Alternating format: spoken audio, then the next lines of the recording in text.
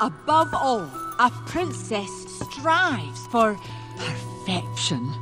Being a Disney princess is the ultimate fairy tale dream. I would kiss 100 frogs if I could marry a prince and be a princess.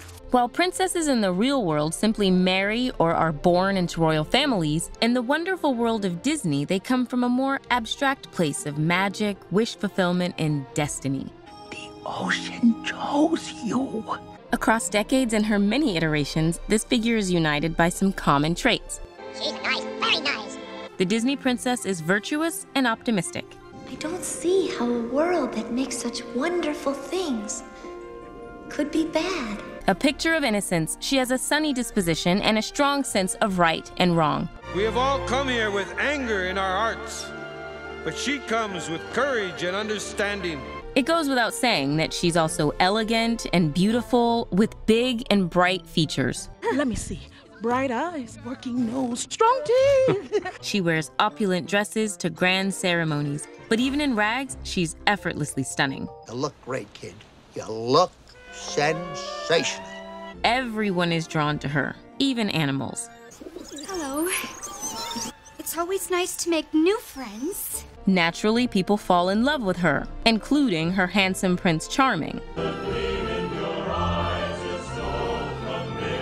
Because of this, she is seen as too demure and delicate to fend for herself. Pocahontas can't keep running off. It's dangerous out there. And is frequently underestimated. You don't seem to know how dangerous Agrabah can be.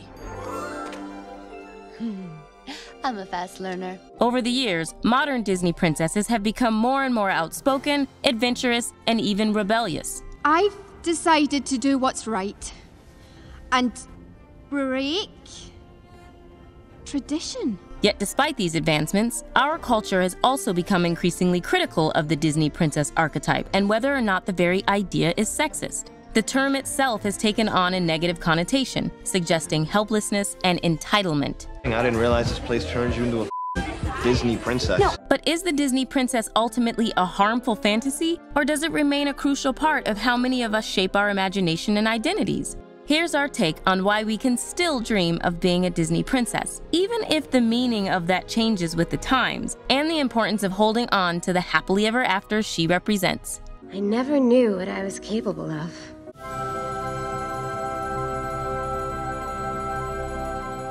If you're new here, be sure to subscribe and hit the bell to be notified about all of our new videos. Thank you to Audible for sponsoring today's video. Audible is the best audiobook service out there with the largest selection of audiobooks on the planet. Click the link in our description, audible.com/thetake, or text The Take to 500-500 to start listening with a 30-day Audible trial. You'll get to choose one audiobook and unlimited monthly Audible originals absolutely free. Start listening today. There have been princesses as long as there's been royalty, but the Disney princess we've come to know and love originated with classic fairy tales. Far-off places, daring sword fights, magic spells. In stories like Hans Christian Andersen's The Princess and the Pea, princesses were so delicate and pure, they could sense a single pea beneath 20 mattresses and 20 feather beds. There seems to be something under the mattress. I don't mean to be so sensitive. Even more importantly, the Princess of Andersen's story appears at first to be an ordinary girl, but there's no mistaking the princess she is inside. Never underestimate the power of a pure heart.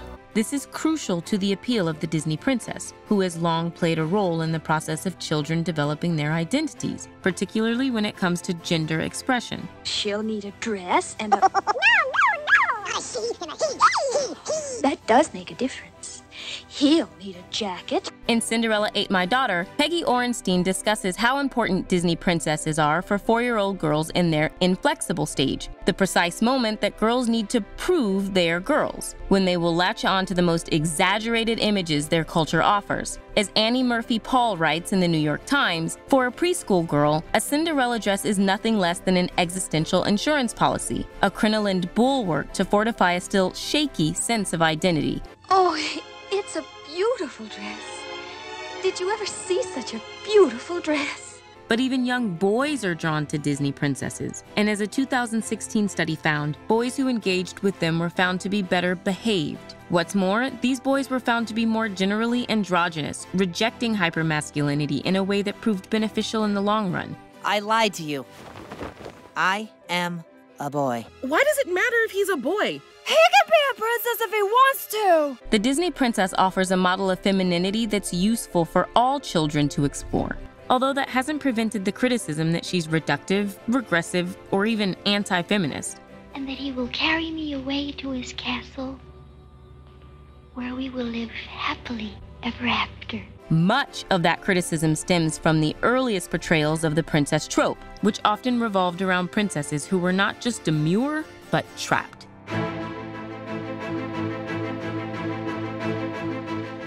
Cinderella was abused, humiliated, and finally forced to become a servant in her own house. The trapped princess is often cruelly forced into a life of isolation. Whether she's struck by a dangerous curse or simply living under an oppressive parent, she longs to be freed. Usually by the prince she dreams will come and rescue her.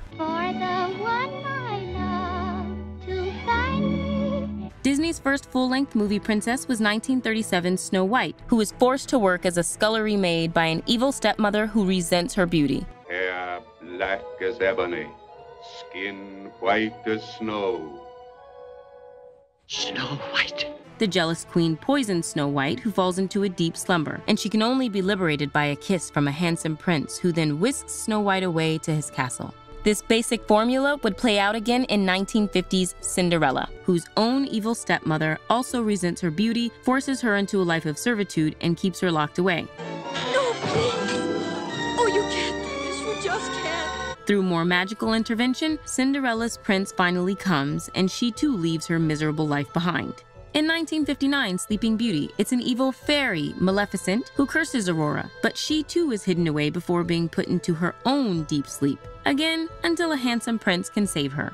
I just love happy endings. While all of these princesses thrive under incredible adversity, their stories largely portray them as helpless victims, robbing them of agency over their own lives. Disney itself even poked fun at this in Wreck-It Ralph 2, wryly suggesting that what really makes a princess isn't beauty, magic, or talking to animals, but trauma. Were you poisoned? No. Cursed? No. Kidnapped or enslaved? No. Are you guys okay? Should I call the police? But while the trapped princess has been the subject of criticism, ridicule, and even contempt over the years, this point of view often overlooks her resilience. They can't order me to stop dreaming. What's more, the harsh conditions these princesses faced, through no fault of their own, reflected the truths of how women have been oppressed. Scrub the terrace, sweep the halls and the stairs, clean the chimneys. And throughout, the trapped princess remains loving and optimistic, finding her liberation wherever she can. And yet, through it all, Cinderella remained ever gentle and kind. These are qualities that anyone should aspire to. But beginning with 1989's The Little Mermaid, we met a new kind of Disney princess, one who met her circumstances with a bit more daring. Ariel! Ariel! Please, come back!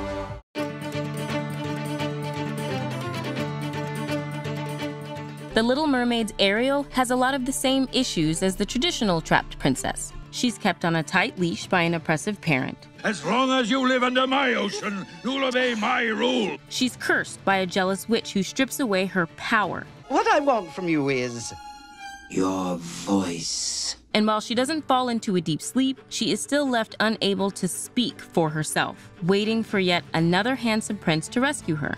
Gee, you must have really been through something. Don't worry, I'll help you. Yet Ariel also has a genuine personality. She's rebellious, brave, active and adventurous, full of curiosity and concrete desires. I want to be where the people are. Belle in 1991's Beauty and the Beast is also trapped. But like with Ariel, this is due to her own choice, a sacrifice she makes for someone she loves. Take me instead. Created by screenwriter Linda Wolverton to be an unmistakable feminist, the headstrong Belle loves reading more than anything. It's not right for a woman to read. Soon she starts getting ideas and thinking. Gaston, you are positively primeval. And desires to be much more than just some handsome prince's wife. His little wife. No, sir, not me. In the end, Belle decides to be with the Beast, and only because he sees her for who she is inside. I've never seen so many books in all my life. You like it? It's wonderful. Then it's yours. Disney's princess with personality became even more pronounced with Aladdin's Jasmine in 1992. How dare you? All of you, standing around deciding my future? I am not a prize to be won. Like her earlier predecessors, Jasmine is trapped in her palace. I've never even been outside the palace walls. And by the rules of her station. People who tell you where to go and how to dress. You're not free to make your own choices. Yet Jasmine is also determined to control her own destiny. If I do marry, I want it to be for love. Her decision to fall in love with and marry a poor, non-royal Aladdin marks another symbolic turning point for the Disney princess, one that would forever change the rules. From this day forth, the princess shall marry whoever she deems worthy. Significantly, Jasmine was also the first non-white Disney princess, and it's notable that the princesses who followed were both increasingly diverse and more outwardly independent, refusing to conform to any expectation. You said you'd trust Ping. Why is Mulan any different? Like Ariel, Belle, and Jasmine before her, Pocahontas doesn't want to be told who to marry. Father, I think my dream is pointing me down another path. But it's even more notable that she chooses to stay with her tribe rather than leave with John Smith. Come with me. I'm needed here. The Princess and the Frog's Tiana is hardworking and entirely self-reliant. This stick in the mud has had to work 2 jobs her whole life while you've been sucking on a silver spoon. And even when she gets her happily ever after of marrying a prince, she still pursues her dream of opening her own restaurant. As the Disney princess became more free-spirited, her story became even more overtly about how society treats women. She's a hero. She's a woman! She'll never be worth anything! The notion that women are powerless or need to be protected is what motivates Mulan to prove herself. Maybe what I really wanted was to prove I could do things right. So when I looked in the mirror, I'd see someone worthwhile. These films marked a break with the traditional Disney princess and the beginning of a more complex version of the trope, one that aimed to subvert everything about it.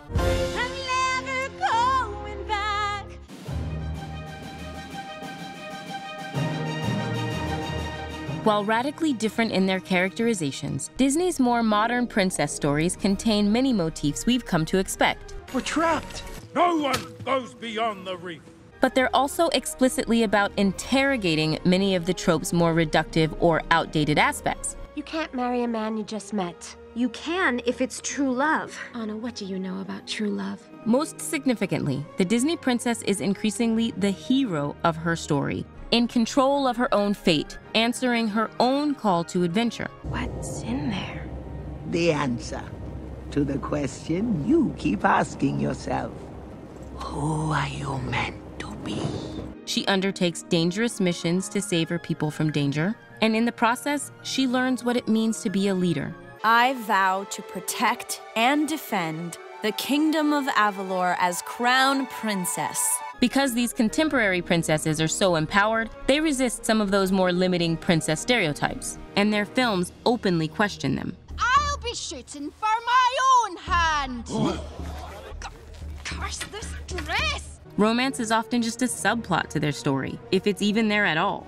In 2012's Brave, the central relationship is between the tomboyish Merida and Queen Eleanor. Mom, it's just my bow. A princess should not have weapons. In the end, Merida's happily ever after doesn't arrive with true love's kiss, but the self-discovery that allows her to reconnect with her mother. But I've been selfish. And I know now that I need to amend my mistake and mend our bond. Similarly, Disney's Frozen hinges on the love between two sisters, Anna and Elsa. So we were so close. We can be like that again. Anna's love at first sight with the handsome Prince Hans evokes those tropes we've seen so many times before in Disney movies, only to expose them for the fallacy they are. Oh, Anna. If only there was someone out there who loved you. And as in Brave, the curse is lifted and happiness restored by the two female relatives rediscovering their true love for each other. You sacrificed yourself for me? I love you. Of true love will thaw a frozen heart. While Anna does still get a genuine love interest whose main role in the story is just to support her, This is not about me. notably, Elsa doesn't show any interest in love at all. Her story is wholly about the personal progress of overcoming crippling fears and learning to embrace her true self.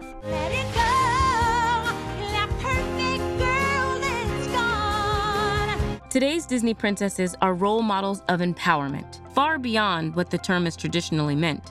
Our fate lives within us.